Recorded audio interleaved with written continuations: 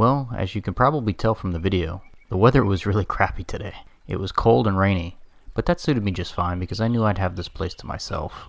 I shot this video about 4 o'clock in the afternoon on a Friday night, and typically this place is usually packed with people, but because the weather was so awful, nobody showed up. So right now I'm in Smithville, New Jersey, which isn't far from Atlantic City. This particular town in New Jersey was established right around the American Revolution, so they're really not playing around when they say they are Historic Smithville. Now the area that I'm walking around right now is much newer than that. It was established in the 1960s, and the locals call this the Smithville Town Centre. The Smithville Town Centre has about 60 stores and restaurants, and it's got quite a few attractions like arcades and a shooting gallery. There's also a scenic train ride that runs around the perimeter of this place, and that operates on the weekends.